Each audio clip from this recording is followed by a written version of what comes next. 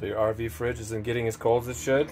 I'll show you how to fix it. Obviously check the obvious things first, that it's level, that you have propane, all of that stuff. In this case, the freezer is getting cold like it should, but the fridge is not getting cold. And if that's what you're having, this is most likely your issue. This little sensor here is called a thermistor. It's a thermostat plus resistor. It basically feeds back a resistance value to the computer and tells it what temperature it needs to be. I've tested mine and it is broken. All you got to do is take your meter, put it on ohms, and touch it to the two wires. If you're getting an ohm rating, it's probably good.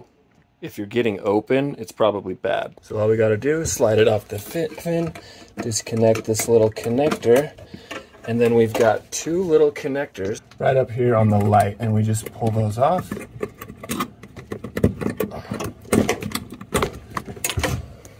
Of course, just do that in reverse to reinstall the new one.